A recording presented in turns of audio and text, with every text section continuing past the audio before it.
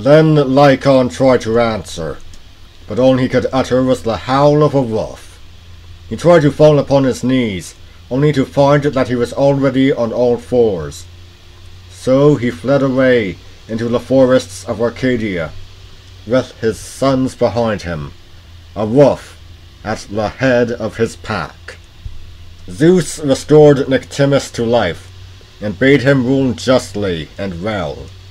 Then he and Hermes, once more in disguise, continued on their way. "You see," said Zeus presently, "men are as wicked as I thought. Is there need of further search?" "Remember your promise," answered Hermes, "and this time let us seek hospitality of a poor man.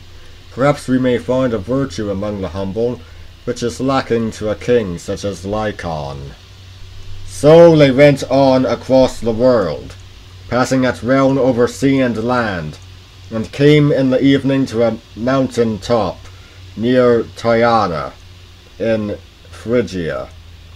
Here stood a little cottage, thatched with straw, and the walls made of reeds and clay. There were no servants in this house. Indeed, its only inhabitants were an old man and his wife, whose names were Philemon and Baucis.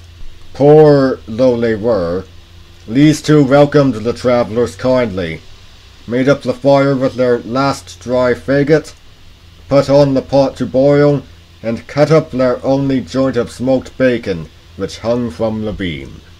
They prepared a bed for their guests, the only bed in the house, and heaped all the rugs they possessed upon it. Then they laid the table, and set the supper before the two strangers.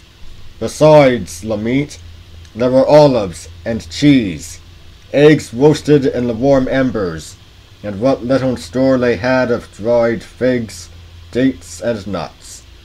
Old Baucis, her hands trembling with age, served the meal while Philemon placed 2 wooden cups upon the table, and poured into them wine from the only jar that remained to him.